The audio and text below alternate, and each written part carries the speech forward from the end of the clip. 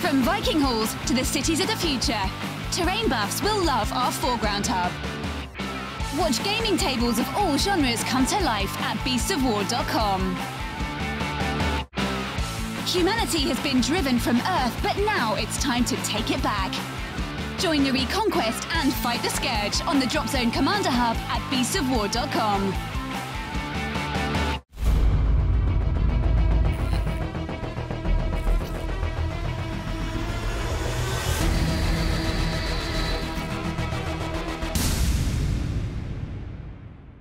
Hi everybody, welcome back to the show. I'm of course joined by Chez, and today we're having a look at some more stuff for the Gates of Antares. So Chez, what are you showing me today? Absolutely. Well, we're going to look at one of the more powerful pieces that's available for Antares right now. We're going to go for the C3M4 combat drone. So that is this big, lovely flyer you'll see down at the bottom of the screen here. Beautiful. It looks like a flying tank. Is it a flying tank? It is tank. absolutely a flying tank. Awesome. It's unmanned. It's a drone. Obviously, we've seen across all the reviews and where we've been talking about the fact that drones play such a huge part in the Antarian world.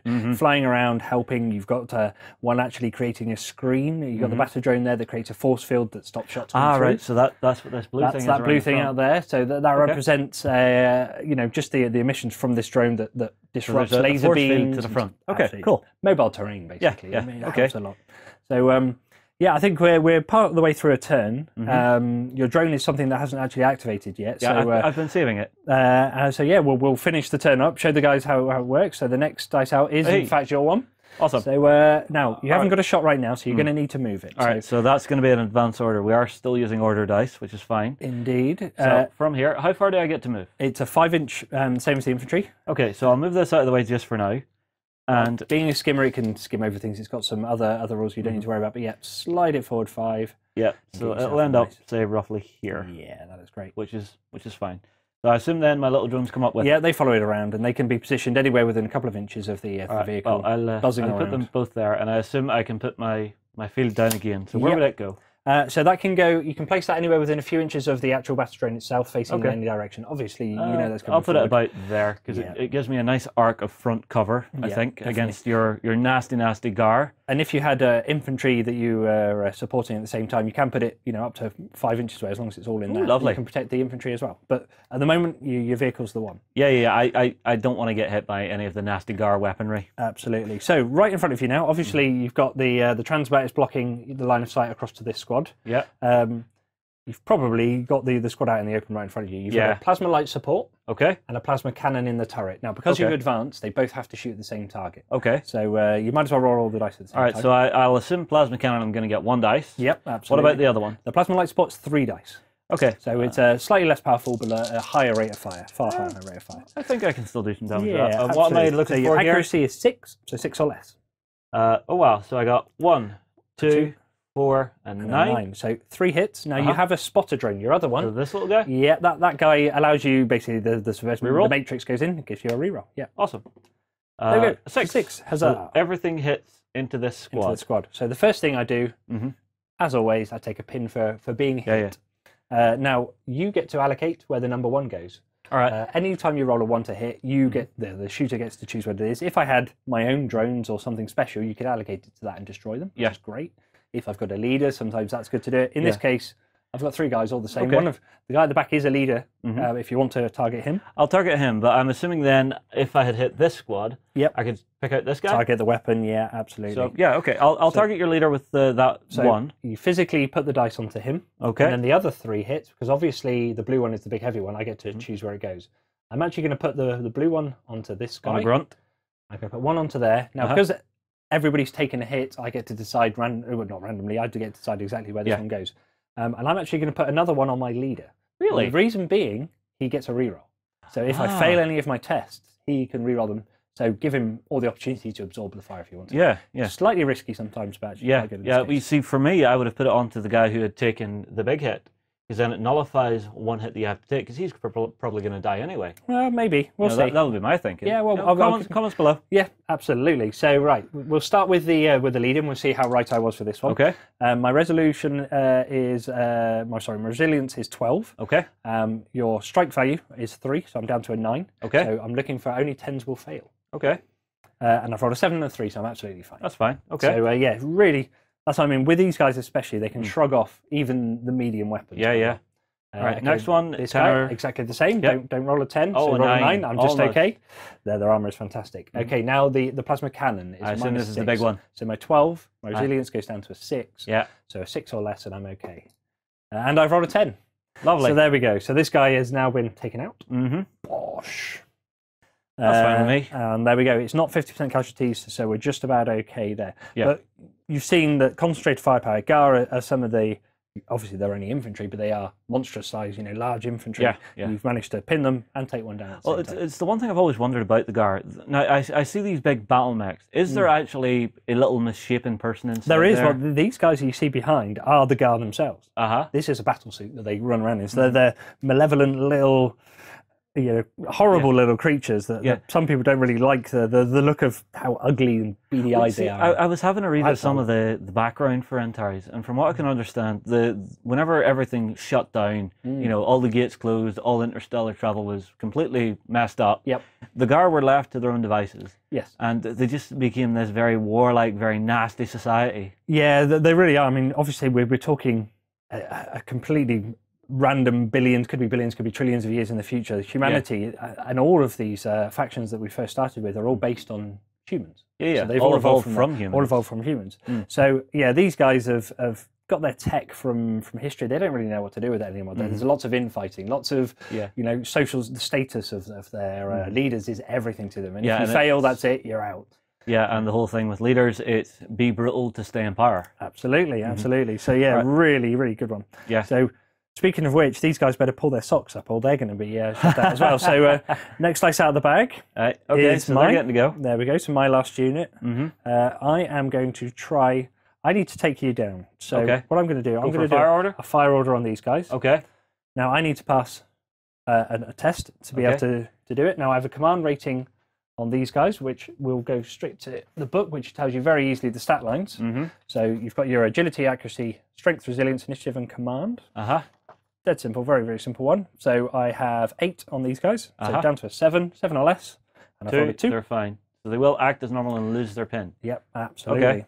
So these guys have got Scarra cannons, which have a couple of different options. Oh, so lovely. The weapons sheet right at the back gives you very, very quickly all the different ones of those. So the Scarra cannon can either do disperse, which is rapid fire 3. So very, very good. The strike value is 0. So I'm going for things that are unarmored. Yeah. With that one. I can do a disruptor one, which is it does a blast, and that's great because it's you don't get any cover saves or things like that with that one. Or I can do a concentrated one, which gives me a strike value of 4, so that will reduce your armor, which for your combat drone is 13. So obviously, again, you can't fail that on a D10. Yeah, but you're going to want to. I can bring it down to a 9. So I'm obviously going to try and do that. Okay. Okay. Now my accuracy is only 5. All right. But because I'm got a fire order on them, it's a bit more accurate, so it is a 6 or less. All right, well, let's see what you get. So let's have a look. In fact, I completely forgot. Obviously, the batter shield is still in play, so that brings it down from a 6 to a 4. Aye. It doesn't really matter because you've managed to hit with both. A 2 and a 4. Yeah. So there we go. Very cool. So they both... I didn't roll any 1, so I can't destroy any of your drones. So you've rolled 2 saves. And don't roll a 10, basically. Famous last words. Can I put a hit onto my drone? No, you can't ever allocate to your own drones. Only I can with a lucky hit. Okay, so I have to take 2 hits on this and don't roll a 10. Correct. Okay, let's see what I can do here. 8 and a 9. Yep, or absolutely. 6 and a 6 and 8. 6 and an 8. There we go. You do obviously take a pin for being hit. Yep, of course. And away we go. So that's all the units done there. Yeah. So we go back into the bag. Yeah. Oh. And there is 1 more dice left. Well, hang fire. Because I have a unit here, down the back, who have done their movement. They've advanced up to try and take position to attack your squad over here. Yep. This is activated. My drones, I assume, activate with it. I have no other units here. Yeah. So you've now come across something brand new in the game for you, which is called MOD2. Okay. So this is multiple order dice units. Oh. So units that can do more than one thing in a turn. I mean, obviously a vehicle of this size, you'd want it to be a bit faster than the 5 inches normal, which is why I'm surprised you didn't question how fast it was. But it's because you can do something all over again. Now you follow the sequence of play exactly as you would normally. So you take tests now that you've got a pin marker. You can then choose to advance, or to fire, or to do anything you want. And I assume if I lose that unit, I'm going to lose both dice? Depending on what damage you take, sometimes the damage will force you to lose one of those dice. Right. So there's actually stages of damage. The crippling damage will lose your dice straight away. Sometimes you can lose a weapon. If you lose the unit entirely and it explodes, yeah, both dice come out. Okay, that's going to be interesting to see. Okay, well, this time, I do believe I'm just going to sit still. Yep. And I'm going to fire, okay? Okay, so first thing you need to do is a command roll, because you've got a pin marker on you. So what is the command of this? The command is 8. Okay. So you need a 7 or less. There we go. If you rolled a 2. So you lose your pin marker and you follow through the order. Now, a fire order is really, really good. Not only does it give you +1 on your accuracy for firing, so you'll be on a 7 or less with all of your dice, it now means you can split your fire. So you have a turret, which has got a 360 arc with the heavy plasma cannon, the plasma cannon, and then the plasma light support, which is your 3 dice, is in your 4 dark. So in front of you, you saw how ineffective plasma light support was on this. Yeah, I'm just putting the big blue onto them. Yep. And I'm going to put the little one onto these little guys because they look a bit more weedy, a little bit less armored. A little bit less armored. More. Just a little less armored. Sadly, they have a resilience of 4. Yeah. So okay. I'll roll my 3 for the back unit first. Sure. And we'll see what we get. So 7, 3, 3. Yep. So obviously, because you stay still and fired, you've got the +1. They've all hit. You don't even need to use the spotter. Nice. So that's great. So you didn't roll any 1, so I allocate where they go. So I'm just going to allocate on 3 normal guys. Now my resilience is 4. Right. You've got a strike value of 3. I'm down to a 1. So you need a 1 to. If I roll 1s, I save. It's like, you know, these are squishy guys. So there we go. Hey, there we go. I've rolled a 1. So the guy in the back, you know, he dropped his gun on the floor, he ducked, and the laser beam went over his head. Sorry, boss, my shoelace is undone. But that's 2 of these guys go down, and they take a pin. Okay, now for the big one. So I'm looking for 7 or less on this. Yeah. 7 or less, and obviously you've got the backup of the spotter reroll. 6. So that's 6. That'll be a hit. That's a hit. So they take their pin back again. Yep. So now you've had 2 chances. You've actually put 2 pins on that unit this turn. I've taken an order and removed one of them, but I'm still pinned at the end of the turn. Yeah. So you can see how you can really build up that as well. Yeah. And you have 2 opportunities to remove pins by passing orders. Yeah. The other thing I'm noticing is with this thing, I could take my first order, come out here, shoot you, but if I got shot back and actually started taking damage, having that second order in the bag, it's leaving me that option to go, wait, nope, don't like that, retreat. Absolutely, absolutely. So now you've hit me. You didn't roll a 1, so you can't allocate where it goes. Yeah. I'm going to take it on my leader. Really? The reason being, again, he's got his reroll. I'm on a 6 or less. Now, if I lose the other guy without the reroll, I've lost half my unit and I'm having to take a test. And I might use the whole thing. So I might as well put it on my boss, give myself the biggest possible chance of doing that. So 6 or less, and I've rolled a 3, so I've passed. So fine. So that one, the end of the turn, no more dice in the bag. If you've used your MOD2 unit, you can now see a lot of possibilities for that going forward. And I really need to think about getting my assault troops into it. I'd probably just pour fire into it, try and get rid of that batter shield. Yeah, well, I'll tell you what, let's move across the Beasts of War, and we'll actually have a chat on the backstage about how you deal with MOD2 units, because it seems very, very powerful. I'm guessing I have to pay my points for it, but there has to be a way to take these down that's good and effective. All right, well, guys, drop your comments below. Are you playing Gates of Antares with MOD2 units? I would say you would be mad not to. We'll move across. We will see you there.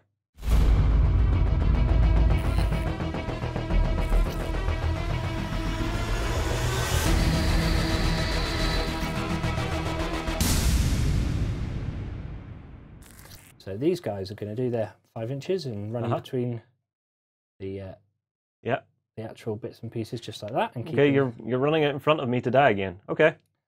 Well, I know I need to take you down. I need to get as close as I can. So I've got 1 dice per guy. Okay. And I've managed now to just about get myself to within 10 inches, which means I'm at my most powerful. Oh. It's the only chance I've got to get you down. So my accuracy is 5. Yeah. Sadly, I'm shooting through. Progress comes to a world of magic as science and the arcane combine to make marvels. Meet steampunk inventors and orc mystics at the Volsung Hub on beastsofwar.com. Anime cyberpunk style meets skirmish combat in Infinity. Experience 8 high-tech factions and fight to control the human sphere at the Infinity Hub on beastsofwar.com.